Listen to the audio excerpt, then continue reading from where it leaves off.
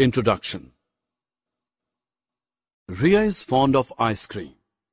She takes out the ice cream from the deep freezer of the refrigerator, but to her surprise, ice cream is floating like liquid.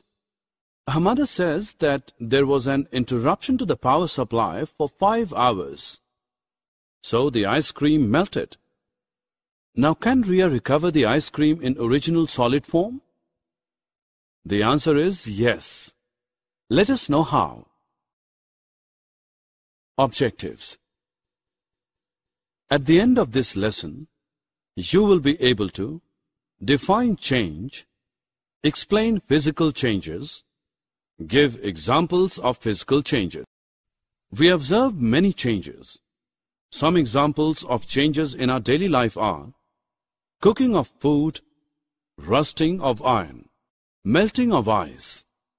Change is a process in which the properties like state, color, shape, size, chemical composition, and structure of a substance is altered.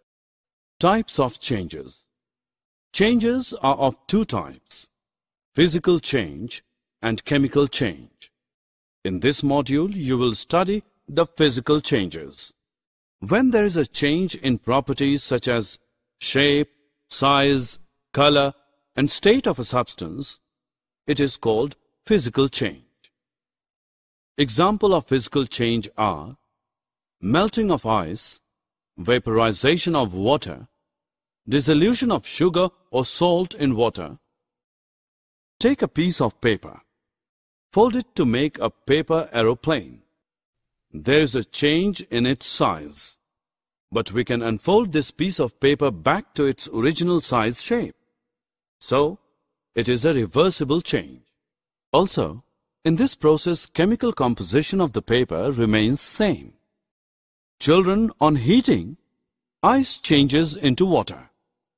When this water is heated to 100 degrees Celsius, it changes to vapors. These vapors on cooling change to water.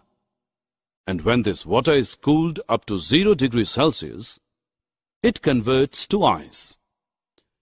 So, in the whole process, water changes, only the state and chemical composition of water remains same. Let us take crystals of cobalt chloride, which are pink in color. On heating, these crystals change to blue. When some drops of water are poured on blue crystals, they regain their pink color. Children, cut a piece of cloth in 4 square pieces. Now compare the size of one piece of cloth with original piece of cloth. But the properties of the cloth remain same. So this is a physical change. Children, as you know, salt can be obtained by the evaporation of seawater. But the salt obtained in this manner is not pure. Pure crystals of salt can be obtained by crystallization. To prepare pure crystals of copper sulfate, take about 100 milliliter water in a beaker. Acidify the water with few drops of dilute sulfuric acid. Now heat the water.